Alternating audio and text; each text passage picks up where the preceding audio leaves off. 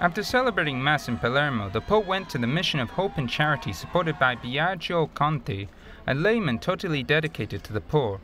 There he had lunch with a group of poor and migrants. Ed è idraulico, un grande idraulico. Pope Francis walked around their tables greeting 160 people and ate with them slices of bread with oil, cheese and rice.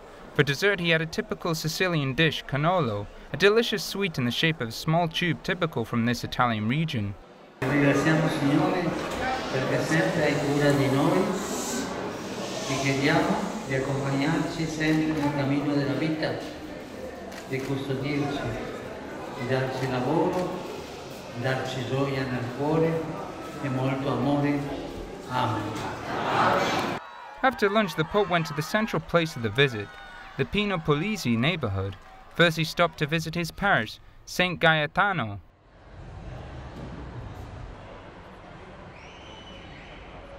He then visited Pino's house. There he was greeted by this image. The inhabitants of the neighborhood hung white sheets from their balconies, symbols of their popular rejection of the Mafia. It was one of the images of the visit to Palermo. The Pope first prayed at the exact spot where the priest was assassinated on the morning of September the 15th, 1993, on his birthday. Today he would be 81.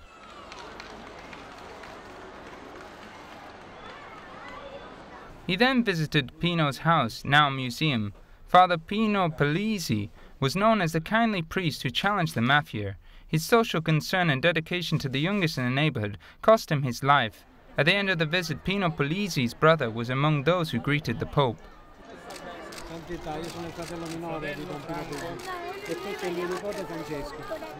The whole of Sicily recognizes the courage of this priest.